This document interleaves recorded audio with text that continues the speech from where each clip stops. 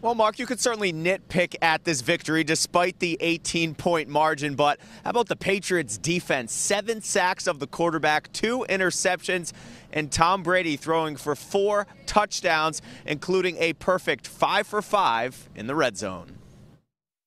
Yeah, that was good. I mean, that's obviously, those are big swings, and, 4-point swings, whether it's the field goal or the touchdown. And you're right, today was good, 5 of 5. I mean, we got to keep that going too. Protect the ball and make plays. That's my job in this offense, and that's what I try to do every game. So just protect the ball and make plays when I get opportunity.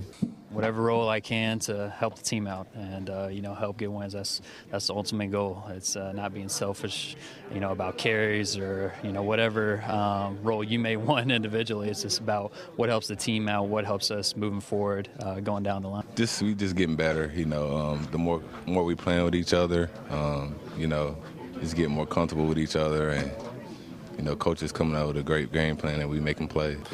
Making some big plays, we're getting sacked, so that's always good for the defense. Start getting to the quarterback, it just helps us overall. With today's win, the Patriots improved to 9-2. That ensures a 17th straight winning season, a stat not lost on these players. The expectations are really high because of what teams in the past have done, and I think the guys that come and sit in these chairs right here look up at Coach Belichick and understand kind of what we're playing for and the history of the team and the expectations. It's just atmosphere of being around this facility. I mean, coming in, and when you come in, you inherit that type of work. You see the people around you doing it.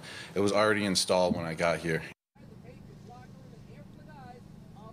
And Rob Gronkowski and Tom Brady were joking. Since Gronk didn't get to eat any of the biscuits Tom Brady made on Thanksgiving, he got a couple footballs delivered from his quarterback on this day. Next up for the Patriots, a trip to Buffalo. Then it's back to Miami, playing the Dolphins twice in 3 weeks. Much more with the Pats tonight on the Patriots Wrap. Until then, live outside of Gillette Stadium, I'm Yianni Kourakis, Eyewitness Sports.